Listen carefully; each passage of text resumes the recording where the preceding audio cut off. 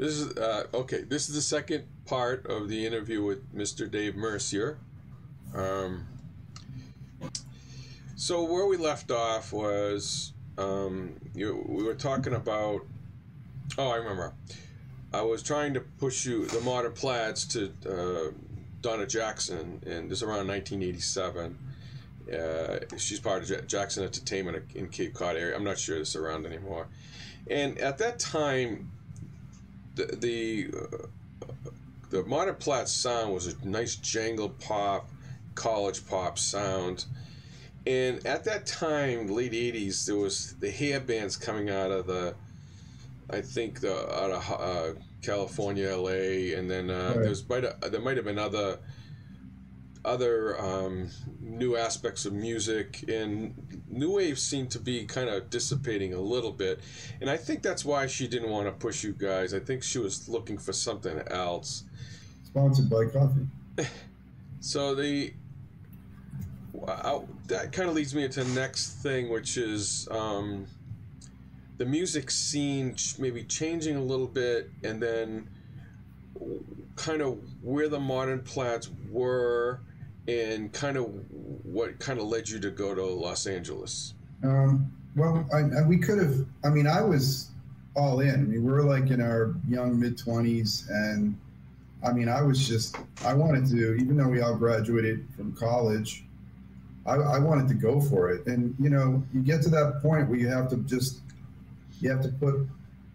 go for it, or get a job and be a cover band, or do it part-time.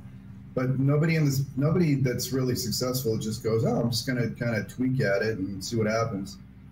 So I was just gung-ho, and yeah, maybe I was maybe a little more ambitious or something, but I know we could have gotten signed by an independent label. I mean, you know, we just weren't, we weren't organized enough. We started doing some recording, you know, little 8-track stuff, but nothing's professional. And you did have originals too. You started doing originals. Yeah, we did. And you know, that's the point. The rhythm guitarist was a great songwriter. I mean, you know, Gerard could write songs, and that was still, you know, for that era, I loved his songs. And then I wrote, you know, so you had 2 writers, you know, and then everybody sang. So the harmonies were a really big part of that band. And I mean, I just went, like, you know, I thought we had the talent to get signed, but they didn't want to take it to the next level. And I didn't want to just, you know, keep playing covers and some originals. And I wanted to hear them say, yeah, let's go for it, but they just didn't want to do it. So I thought I'll head out to LA, see what I can do out there. Now you wanted to go to LA even possibly for college. So like myself, you had kind of a California bug in you also, right? Yeah, definitely. You know, I feel like at the time I felt like, yeah, I should have been born in LA maybe, you know. I thought if our band was from UCLA instead of UMass, maybe we would have gotten more attention. I don't know. I love the warm weather. I loved everything about the LA thing at the time. So it just made sense to come out. I was trying acting at the time too. So, you know, but it's a whole different scene. I mean, it was funny. I mean, you know, you were a part of it too, because you came out shortly after me, and you knew that. I thought it was the place to be. It was the place to be in the early 80s, in the late 70s. I mean, all my favorite bands that were signed by IRS Records at the time, you know, I mean, a lot of them played through LA. I mean, like the Bangles and the Go-Go's, which were a little before us, but still, you had REM, the Bangles, the Go-Go's, the Stray Cats, gosh, just a bunch that were on that same label. I believe they were all on that same label. But that type of music, and so Madame Wong's was the big deal, and these really, really great places to play and get exposure. But by the time we came out in the late 80s, it was all hair bands. Yeah, I remember I worked at the Portofino Inn, and the this is in Hermosa Beach, Redondo Beach, yeah, and then the yachts out there, people were naming like Cinderella, Motley Crue, having yachts, and the, you know. It was, yeah. I mean, at this time, all the great music coming out of Seattle and Atlanta and other cities, because grunge was starting, you know, so LA was. I mean, if you were a metal band, it was the place to be. If you weren't a metal band, I don't know, it wasn't that great. I mean, it wasn't what we thought it was. I had fantasies of the Canyon scene, you know, the Laurel Canyon scene from the '60s and '70s.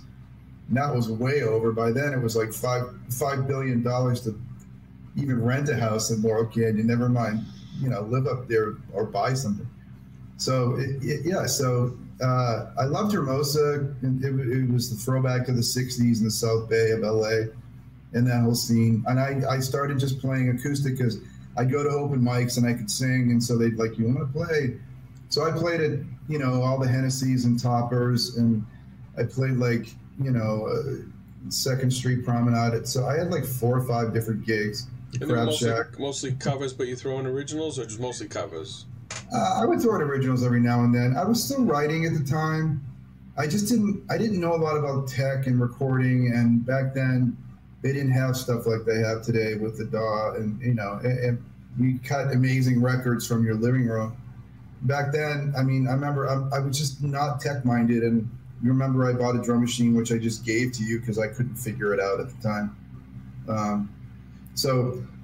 Yeah, it was, you know, and then I was trying to find the band I had back in Massachusetts, so we put ads out in BAM and the Music Connection and Music Contact Service, all these places, and you and I would go out and we would check out these people, and you know, I was like, well, let's see, I sing better than them, I write better than them, and all they wanted me to do is play bass. But in fairness, I advertised myself that way. I didn't say, I wasn't putting myself as a singer-songwriter looking for a band.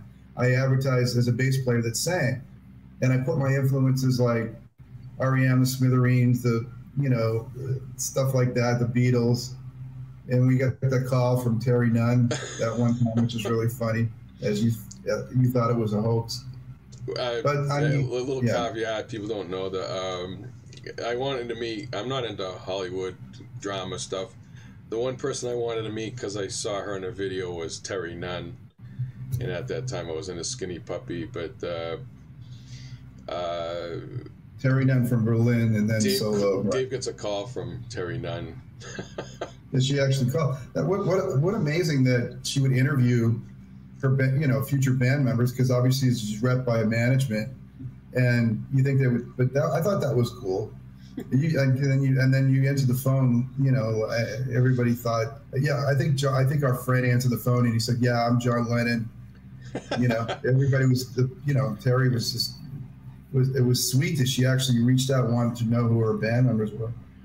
And also, I wasn't, you know, I was not, again, I wasn't a pro bassist and everything. I didn't really have a demo package. I remember I was still very aggressive and ambitious, and I actually drove to the management company, and I was like, here's my demo. They're like, as you know, at the time, we were just knocking on all these publishing doors and record companies, and you had to have representation, and they would, you know, this is not the '60s and '70s where every single great band seemed to know each other, you know, from the Jackson Browne and Eagles and Linda Ronstadt days, where it was like, yeah, Jackson Browne lived upstairs and Glenn Frey lived next door over, and you know, I was dating Linda Ronstadt, who dated who you know, had a friend that was dating Bonnie Raitt, and you know, you hear those stories about even before then, where it was just a small world in Laurel Canyon with you know, with the guys from Crosby, Stills and Nash and the Joni Mitchell scene. It wasn't like that. It was not like that at all when we were there in the late '80s. It was, or the early '90s. It was hard to get noticed anywhere, you know. And then you could play these places in Hollywood like 8121, which were, you know, these clubs that were around Santa Monica Boulevard in Hollywood, or Genghis Cohen and Cafe Largo. But yeah, it was just, you had to bring your own fans and people. There were probably better places to get your music heard in Boston, you know, or Manchester, New Hampshire. So yeah, it was kind of it wasn't the scene, at least for our type of music or for what I was trying to do. And and then if you don't have money for a decent demo and you don't know a lot about, well, you could, like I said, I didn't know nothing about tech. I didn't have my own recording studio, and I wasn't as focused on how to get things out at the time. Yeah, you mentioned about the first time I ever saw like a mini home studio was in LA when you went to meet E. Oh, right, from the Eels. Yeah. That was I guess that was our small world moment. I mean, because he was the same age as us, but he was very organized and very focused. Probably had some money backing of some sort. I don't know. Came from probably more money than we did. And I remember, I was like, yeah, I write too, and I sing too. Can I play my stuff? And he's like, no. He's like, I'm just looking for a bass player. And he was kind of abrupt about it. And I was like, all right, and he played his demos. And I was like, and again, I'm not bragging on myself. I just thought I sang and wrote maybe a little bit better. But again, it just depends on what kind of music you like. I mean, his music was probably pretty progressive at the time, and he was focused and organized, and got signed by, I think, Polygram, and he was all over the place back then. So yeah, I just wanted to get in a band where I could feel the chemistry again, and just be having fun. And I never found that. There were people that were either really talented and not connected, or very connected and just not really talented. But I just never found any kind of chemistry with band members out here, back then. So then, fast forward to later on in years, you decided, I'm going to go at it solo and start writing music. Did you travel anywhere? And what's your experience been like trying to do the solo thing and then trying to? Well, I played all over the place in the till around the early '90s, and then I just got and when I say play all over the place, just solo acoustic, really. And after a while, it just wasn't becoming as, didn't feel as rewarding, and I just kind of, stopped for a long time. And really, I mean, I still wrote, because, when you write, you just naturally write, but I didn't write as much, and it didn't all start like blossoming again. And excuse me, it's not an earthquake. I'm clicking my desk. In 2015, I just started writing like crazy, and I wrote more than I'd ever written in the years previous. So, gone are the 3 demo cassettes, or 3 song demos for cassettes or other things, and then now we're entering into a new technology, if you will. You mentioned DAW. Is there how did you kind of make your way through? You went to Nashville. You did other things, and maybe take people through the process. I ended up selling real estate, and so I had a few bucks saved. And I really wanted. I have such a backlog of songs, and I just really wanted to put them out. So I'm not a tech guy, and definitely wasn't into social media at the time. And it was a gradual experience. First of all, I call them kind of God shots in life, where you just, I was knocking on recording studios in Burbank who were recording like Britney Spears and stuff. And they're like, are you a sales rep from Verizon? And I'm like, no, is it possible to record here? Or, I get some money. And they're like, slam the door on me. And I didn't know what the process was. Obviously I'd go online and then, I had a connection that I kind of knew all along, and I ran into him again. And this is a guy, well, the first guy I ran into was this guy, Thomas Barquet, who was a musician here, and he was from Germany, and did a lot of big things in the late 80s and early 90s, touring for some big artists, and he's a producer here now, a lot for new age music. And he goes, come on over and I'll help you out. And he's our age, and started doing some demos with him, but he's so busy and he's pretty expensive. And I'm a real, as you know, John, I have OCD and I'm very hands-on. And I would do some stuff and then he would put it together and send it to me. And I was like, no, this is not what I like. And then I met another guy again through, this is just kind of like, I call them God shots, where you just, you keep trying to make the process going, you keep knocking on doors and trying to find the chemistry of somebody to record with that has really good tech and engineering experience. And I met another guy and I went over to his place again. And again, it was like I laid some tracks and then he did some mixing and I wasn't happy. But I met with him again, and this time I stayed with him for 3-4 hours and went over everything with him. And that's when things started to work. And his name is Sebastian Palma, and he's really brilliant engineer and producer. And I had, and I knew we were doing some really good work. And I was really excited because I'm like, finally, kind of putting stuff together. And then it was, you drop it on Spotify and you do your thing. And then you're like, okay, how is anybody going to know about this unless you have a marketing plan? Yeah. So I I dropped 2 songs and I stopped releasing stuff because I'm like, I got to learn how to market these things. And that took, again, we're older musicians and singer-songwriters. Trying to learn social media is not easy. It is where it is, though. You have to learn TikTok and Instagram and YouTube and Facebook Reels and all that stuff, mostly TikTok and Instagram. And that's where you're going to really build the fans organically. But it's not even just there, because you have to, if you're going to do some recording, you're going to use your iPhone. What kind of lighting are you going to get? What external mics are you going to use? When you're releasing stuff independently, you have to be your own record company. Yeah. So you've got to do 5,000 things. And as anybody who's trying to do this independently knows, it takes a lot of time, and then you've got to learn a lot. It's a lot of YouTube testimonial videos, So things have changed a little bit from the submitting a demo, getting heard on a radio or by an A&R rep, and then picked up by a label.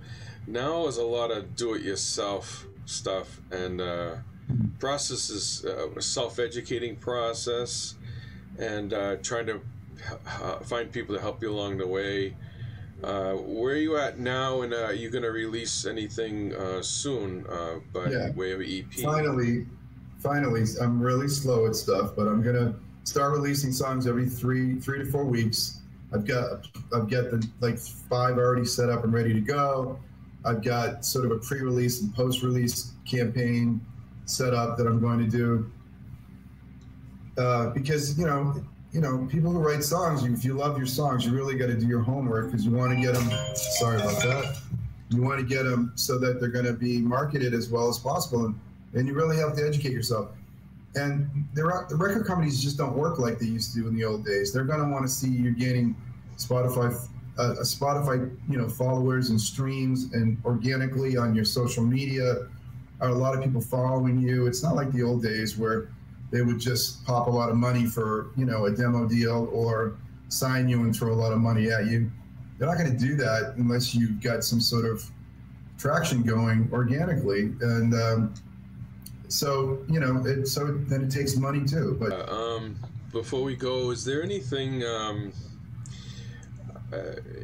when I look at you and what you did in LA, you kind of have a singer-songwriter kind of aspect to you in terms of genre, but you're also getting into band-oriented stuff with production, etc.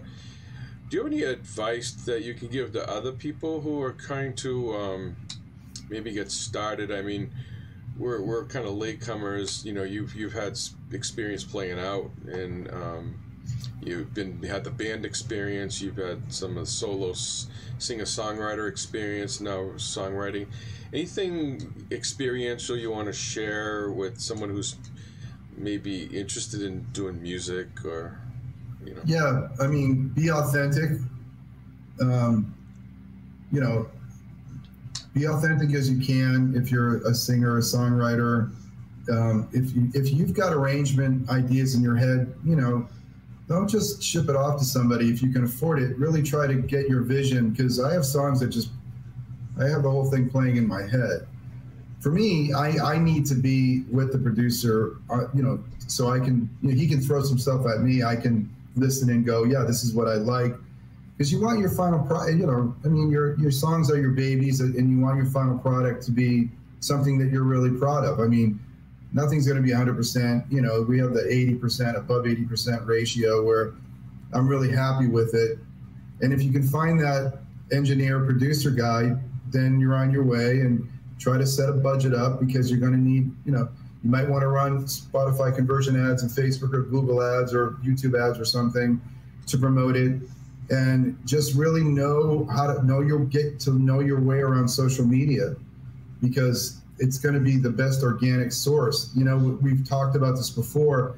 There's a lot of botted companies out there that'll, if they say that they're going to get you a certain amount of streams for this amount of money, most likely they're bots, which is really not going to get you a true audience. If you really, really want to get a fan base, which is really what I set out to do. I mean, if I start playing out again live, I want to get, even if it's 30 people, I want 30 people that we really love your songs. We want to hear you. Are you coming to Nashville? Are you playing out in LA? That's where the real joy is for me. I mean, and again, I took so long to get going on it, but I do have a clear plan now. So be authentic, because and then get it out there. A lot of times, like myself, I'll overthink things, but post as much as you possibly can on social media. Try to make the quality as good, but you can learn along the way. How about connecting the lyrics in your songs and connecting with people, your audience? Well, I think that's going to happen organically. So the more stuff you can start putting out on these social media things, anytime somebody comments or DMs you, respond back, even if you're starting with 1 or 2 people, and then grow it from there. But it just seems like the algorithms really pick up consistency. And so I'm at that point, because I needed to learn a lot of stuff as far as, this video editing, etc. But once you get it down, there's 5,000 different content ideas. It doesn't have to be what you see on TikTok. Find something that you love. Like, I love songwriting, so talk about that when you're on TikTok or Instagram. Hey, I wrote this song called, like my song I'm going to release, Storrow Drive. It's a song about living in Boston and, in my youth. And, and then just tell the story. How did you write it? Like, I'm going to make YouTube videos and TikTok videos and say I was playing a Beatles song, All My Loving, and the chord change in the chorus that goes, "All my loving I will send to you." I just used that structure, and I kind of made it go melodically and follow a bass line route, and I came up with a completely different song. I love hearing those kind of stories. I love songwriting videos and things on YouTube. So, I mean, if that's what you love, make that a part of your social media plan, and then just get it out. Well, thank you very much for spending time with me and the audience. I hope they glean a lot of information from this interview in terms of your experience going through the music scene and then up to current, and how you have to deal with do-it-yourself stuff. And thank you very much.